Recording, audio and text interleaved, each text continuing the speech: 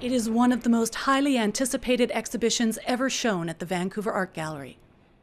The Color of My Dreams, the Surrealist Revolution in Art, was 4 years in the making and is the most comprehensive exhibition of surrealist art ever mounted in Canada.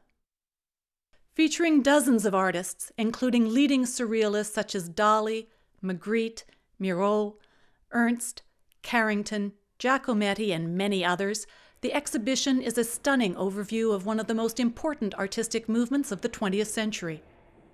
One of the ambitions of this exhibition is to show how incredibly various surrealist art is.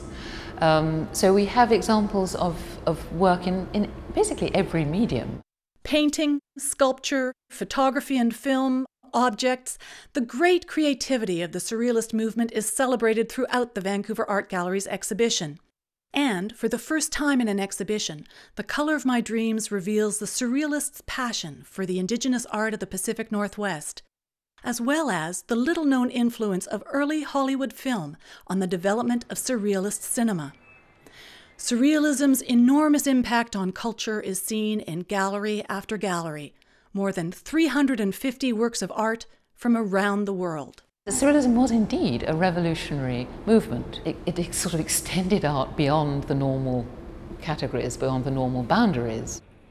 The Color of My Dreams is showing exclusively at the Vancouver Art Gallery until September 25th, 2011.